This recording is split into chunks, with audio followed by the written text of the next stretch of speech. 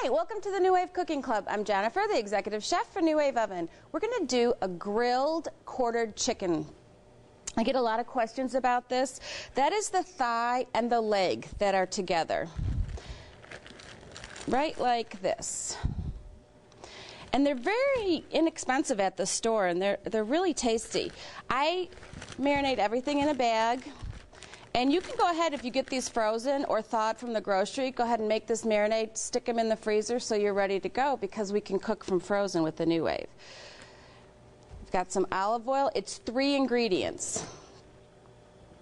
Sherry, cooking sherry. Now the alcohol content cooks out of this, and you're just left with the flavor of the alcohol, but not actually the alcohol. And then a pack of that dry Italian seasoning, whatever brand you want to use.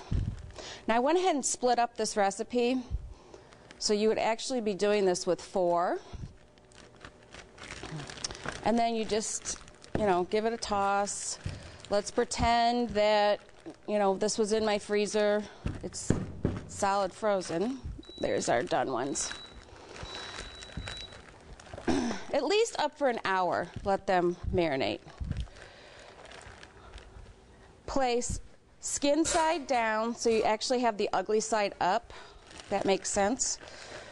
Whoops. Slippery chicken. Okay. Upside down. Let's get this off the way. Okay. Touch and go. Dome on. Now, frozen chicken quarters I give between about 13 minutes aside. If they're smaller, do 10 minutes. So, cook time, 1, 3, start. Touch and go. Now let's go over here and see what the finished product looks like. They get beautifully browned. Now, here's a little tip.